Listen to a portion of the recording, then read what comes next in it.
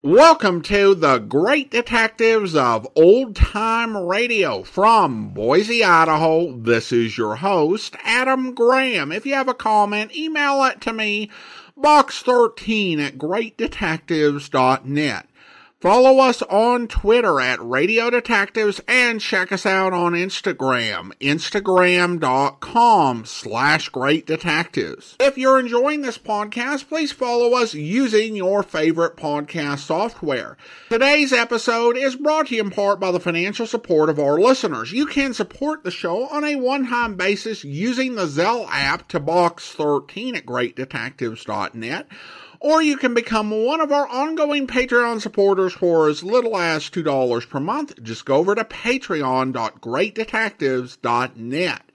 Well, now it is time for this week's episode of Dangerous Assignment.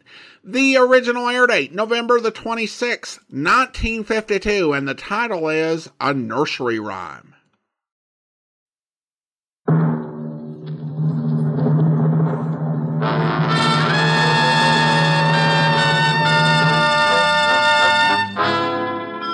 Dangerous Assignment, starring Brian Donlevy as Steve Mitchell.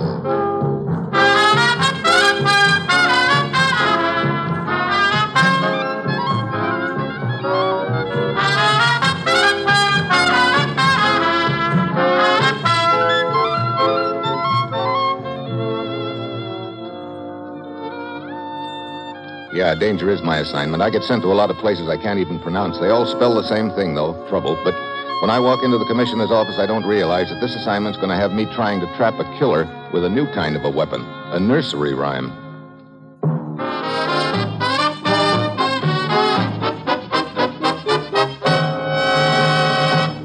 Morning, Commissioner. You sent for me? Steve, are you fond of Swedish cooking? Yeah, sure. So's a man named Fred Gainsley. He's with a project we're participating in to evaluate Scandinavian defense potential with headquarters in Stockholm. Several times a week, Gainsley has a lunch tray sent up to his office from a nearby cafe. So? Someone in the project is apparently using that tray as a means of getting secret information to the outside. Gainsley? No. He's the one who told us about it.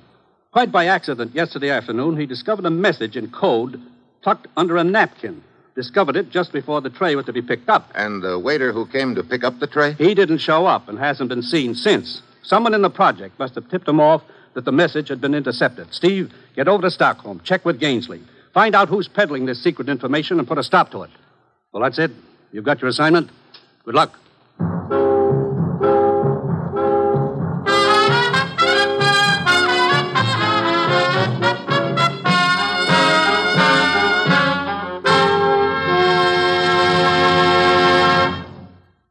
The National Broadcasting Company is presenting Dangerous Assignment, starring Brian Donlevy in the role of Steve Mitchell, colorful, two-fisted government agent.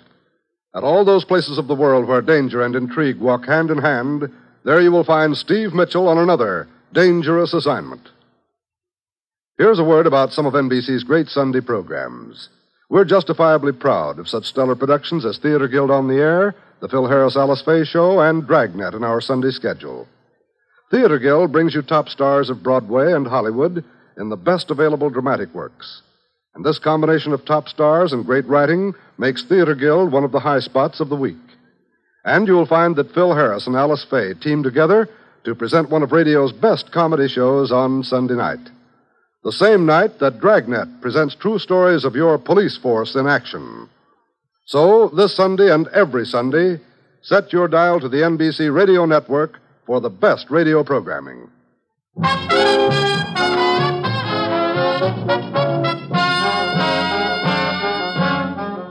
Sure, I've got my assignment. Fly over to Stockholm and find out who's copying top secret government information from a project we're participating in. It's early Wednesday evening when my plane lands, and I hustle over to the building where the project is quartered. Several lights are burning in the east wing, and it looks like some of the office staff is putting in overtime. Inside, I flash my credentials and then follow a young clerk down the corridor. Mr. Gainsley should be in his office, sir.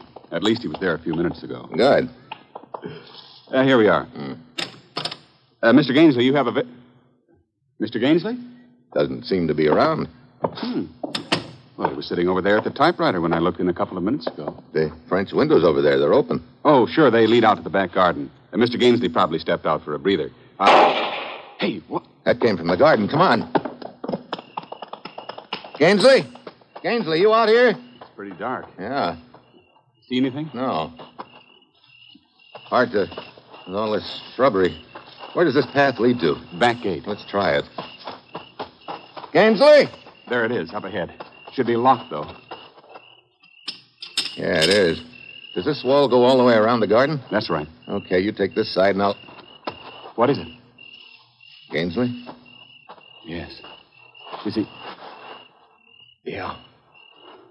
Look, his coat's been ripped open. Yeah, inside pocket torn. No wallet here or here. Anywhere else. That back gate the only way out of this garden? Yes, unless you climbed over the wall. 10 feet high at least. No, I think our killer sneaked around us and ducked back into Gainsley's office. Come on. Johnny, is that you? Yes, Miss Borland. Is something wrong? This is Mr. Mitchell. Miss Borland is Mr. Gainsley's secretary. How do you do, Mr. Mitchell? I thought I heard a shot. You did, Miss Borland. I'm afraid someone's just shot your boss. Mr. Gainsley? Shot? Where is he? I must... Hold it. Won't do any good. You mean he's... Oh, horrible. Anyone come through here the last minute or so? No one. Why? There are other offices facing the patio, the garden, Mr. Mitchell. That's Mr. Halverson's, Mr. Walker's. Okay, we'll check them in a minute. Something else I want to look at first. Come on, let's go back inside. You've been gone out of the office long, Miss Borland? 10 minutes or so. Mr. Gainsley sent me down to the file room. I see. And when you looked in, Johnny, he was alone? Right, he was pecking away at the typewriter. Mr. Gainsley was at my typewriter? Yeah. Look, there's a piece of paper still in it. That's what I'm interested in. Let's see what... What is it, Mr. Mitchell? Oh, brother. Here's what Mr. Gainsley typed out. One sentence. What did he write? It reads, Mary had a little lamb.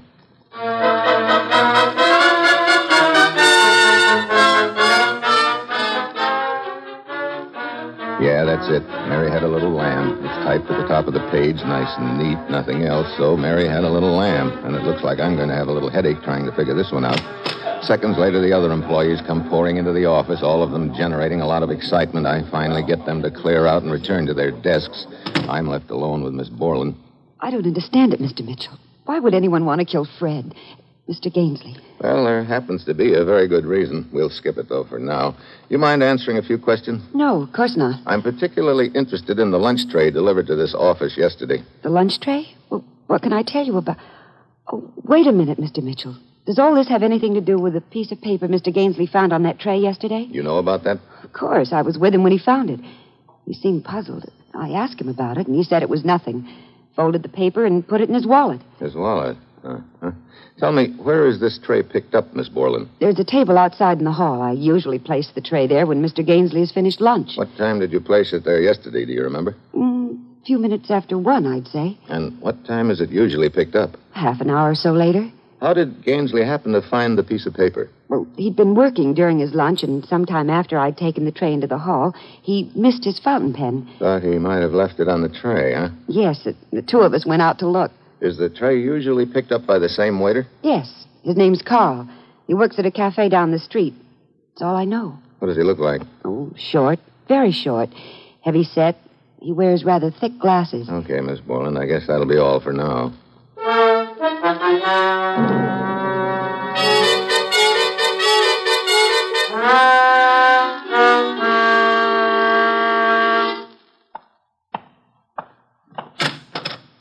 Oh, Mr. Mitchell, come in.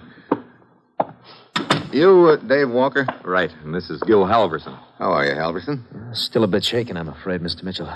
Gainsley was a good friend of ours. You two have the other two offices in this wing. Both of you heard the shot? I did. I was here in my office at the time. First, I thought it was a car backfiring. Then I heard people running down the hall, so I went out to investigate. Your French windows were open? No, locked. I was getting ready to go on home. Why? It's possible a killer slipped out of the garden by way of one of these offices. That could have been mine. My windows were open, I'm afraid. And where were you? Downstairs, the file room. That's why I didn't hear the shot. File room, huh? You see Miss Borland there? No, I didn't. Look, what's this all about, anyway? Why would anyone want to kill Gainsley? Yeah, and what's this business about Mary's little lamb? How do you know about that, Walker? Well, Johnny the clerk told us. What's it mean? I wouldn't know. Well, it was meant for you, wasn't it? Was it?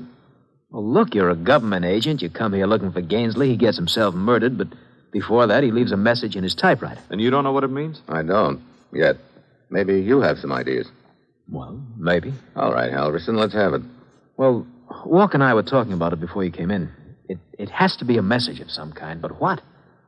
So we finally arrived at something. Oh, sure, it might sound crazy, but Come on, what is it? Well, look, there's a cafe here in town called the Golden Fleece. So what's that got to do with... Oh, yeah. Yeah, Mary had a little lamb. Its fleece was white as snow. Oh, I don't know, Halverson. It sounds pretty far-fetched. Well, sure it does, but still is That the cafe where Gainsley got his tray? No. Well, the fleece is run by an American named Daniels. It's on the other side of town. Well, as I say, it sounds a little wild, but So does everything else about the deal. Thanks for the lead. I'll follow it up.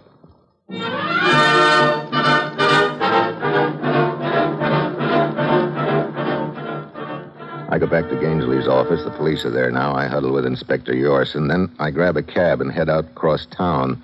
20 minutes later, I pull up at a small cafe and bar known as the Golden Fleece.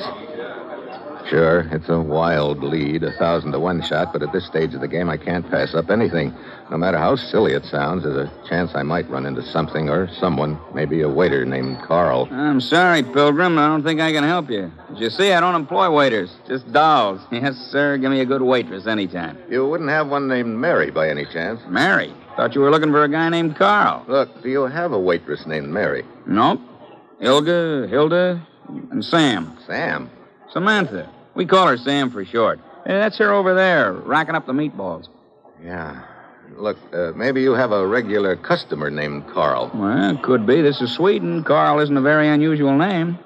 As a matter of fact, there's a regular customer of mine over there at the bar. His name's Carl. Huh? Where? End of the bar. See the little guy standing at the far end? Yeah, short and fat. He fits the bill. Yeah, well, wait till he moves out of the way. The tall, skinny character sitting back of him, that's Carl. Oh. All right, Daniel. Just make believe like I didn't come in. I'm sorry, Pilgrim. I wasn't able to help you. You haven't, but thanks just the same.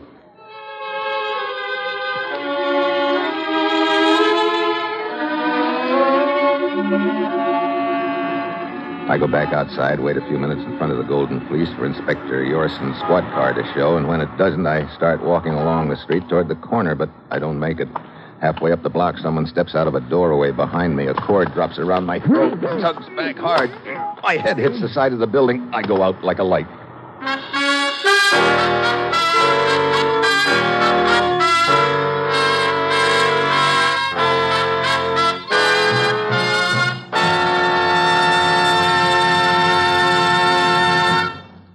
Steve Mitchell will continue his dangerous assignment in just a moment.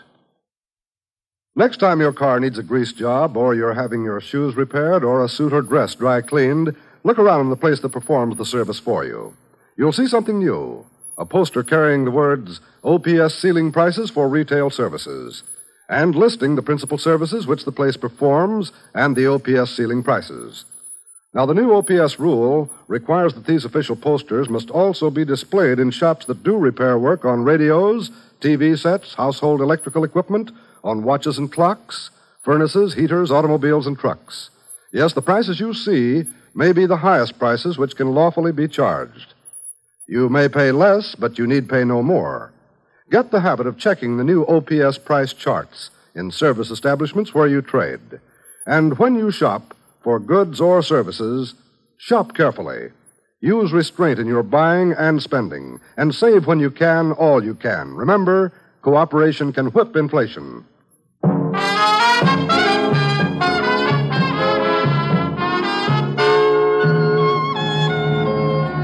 And now back to Dangerous Assignment and Brian Donlevy as Steve Mitchell.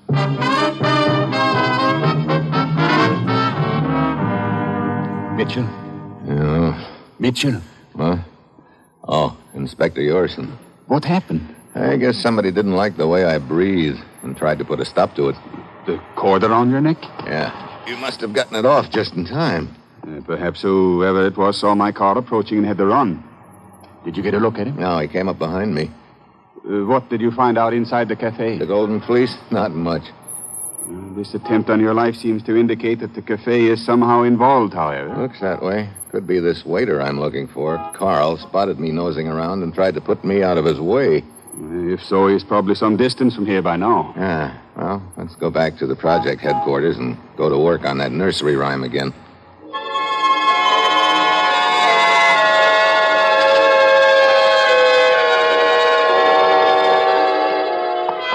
We might as well use Gainsley's office. All right. Mitchell? Oh, Halverson, you boys work pretty late. Yeah, they've been piling it on lately. I'm just knocking off now. Walker work this late, too? No. I guess he cleaned up his desk earlier than usual tonight. He has left the building? Yeah. Matter of fact, he left shortly after you did. Oh? Any luck at the Golden Fleece? Yeah, all bad. But at least it looks like a solid lead. See you in the morning. Oh, sure. So Walker left here shortly after you did. That's very interesting. Yeah. Well, here we are. Do you still have the piece of paper? Right here. Mary had a little lamb. Do you suppose that Mr. Gainsley intended this as some sort of message for you, Mitchell? I doubt it, Inspector. He had no way of knowing I'd be arriving just then. The way it looks to me, he was sitting here at the typewriter, probably heard a sound outside, went to investigate. And was killed? Oh, quite possibly. But then, what does it mean, this fragment of a nursery rhyme? Answer that one and we'll be halfway home. You know, it's possible Gainsley was working on that message he intercepted on his lunch tray. Yes, the message might have been in code. Mary had a little lamb could be part of it. Seems to tie in with the Golden Fleece Cafe, all right. Yeah, it could be, but... But what? I don't know. There's something wrong, something that doesn't quite add up. If Gainsley was trying to decipher the message, why do it on a typewriter? Good point. Well, let's see. Gainsley was sitting here at the typewriter. He heard... Hey, key's jammed. He heard a noise outside. Hey, wait a minute. What is it? I just had an idea. Maybe we've been on the wrong track with Mary and her little lamb. What do you mean? Just a second. I want to put a piece of paper in. There. Now. M-A-R-Y-H-A-D. You are typing the same phrase. Oh, yeah. Now, let's take a look. I see nothing unusual. Maybe that's the point. Gainsley could have typed that line to check the typewriter. He might have been looking for some imperfection, a letter out of line or something like that. Yes. Quite possibly he wanted to compare it with the message he had intercepted. Sure. This was the logical typewriter for him to start with. It belongs to his secretary, Miss Borland. But there are no irregularities on this machine. So he drew a blank here, but how about the others in the building? Yes. Let's see. He could have been looking for something to do with the letter A. There are 4 of them in the sentence. Now, if we can find a typewriter like that, we may have our killer.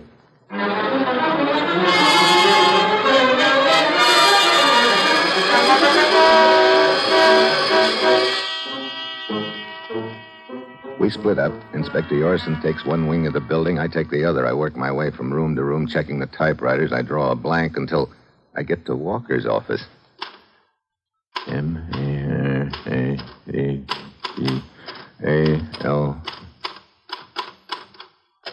Yeah.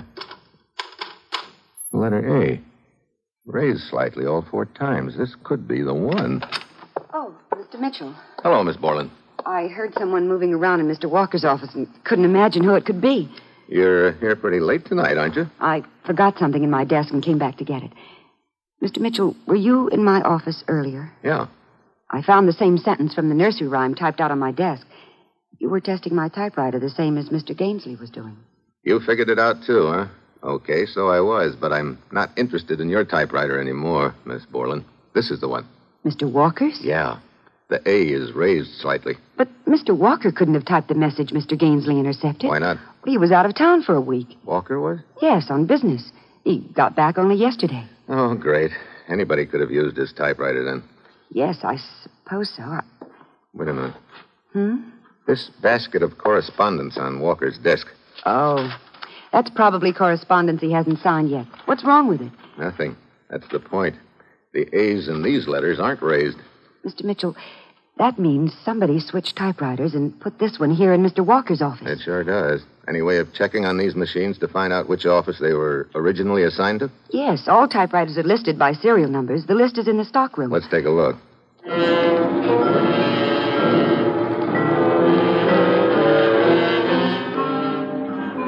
You think the answer is here, Mr. Mitchell? Could be.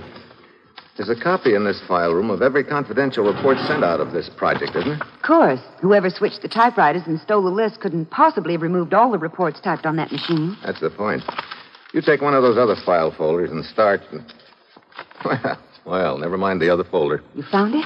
Sure did. Take a look at this report, dated 3 weeks ago. The letter A is raised slightly all through it. Yeah. See this signature at the bottom? Steve! Oh, hello, Halverson. When I saw you heading down here to the basement, I figured you were getting too warm, Mitchell. You're the boy who was smuggling information out on Gainsley's lunch tray. You spotted him checking Karen's typewriter and figured he was on the right track. That's why you killed him, huh? Yeah, that's right. Then you dreamed up that wild goose chase about the Golden Fleece Cafe. I had to keep you thinking the nursery rhyme was some sort of code. So, what happens now? You shoot both of us? Oh, hardly. The security guard's in the building. So's your friend Inspector Yorson. You shot at two, it'd bring them running. No. I got a much better idea. Step back into the vault, both of you. The vault? You heard me. Okay, it's good enough. Gonna lock us in, huh? You catch on pretty quick. Look, there's no doorknob on the inside. The vault is soundproof. Also, there's no ventilation. So go ahead, yell if you want to. You use up the oxygen faster. Steve. You catch on quick, too, Karen. So long, kids.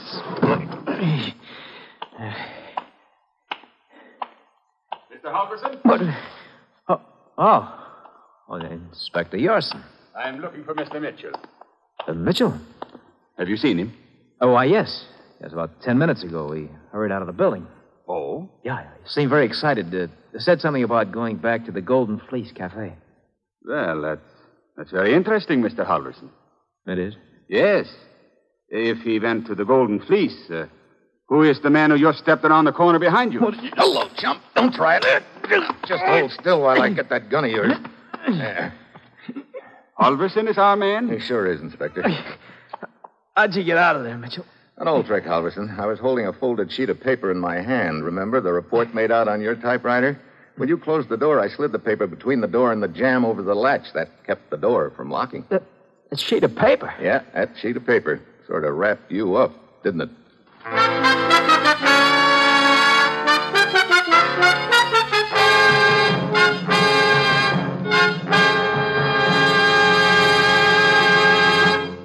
Our star, Brian Donlevy, will return in just a moment.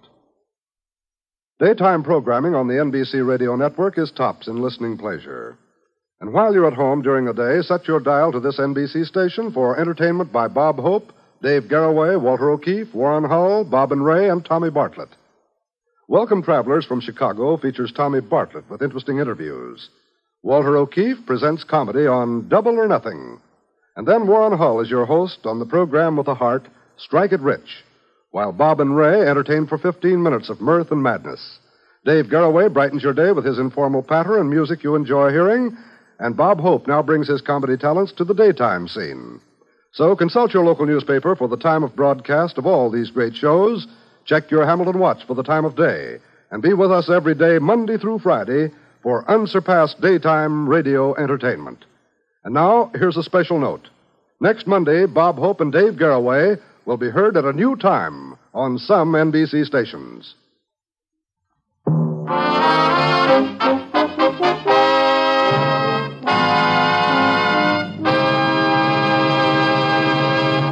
Next week, the Mediterranean. A pleasure cruise that almost turns out to be a one-way trip. And that will be Steve Mitchell's dangerous assignment next week.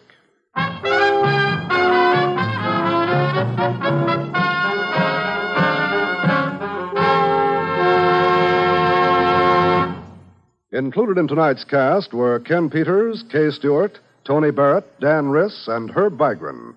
This is John Storm speaking.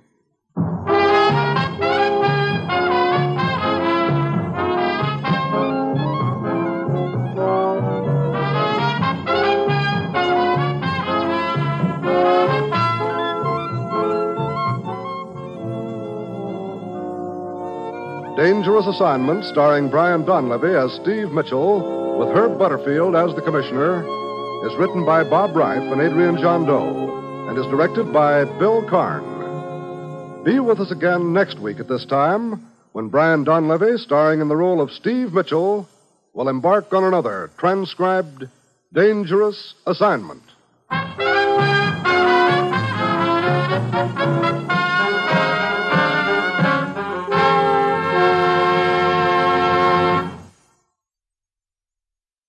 Always listen for the familiar 3 NBC chimes. They're your invitation to fine radio entertainment. Tomorrow, hear both Judy Canova and Truth or Consequences on NBC.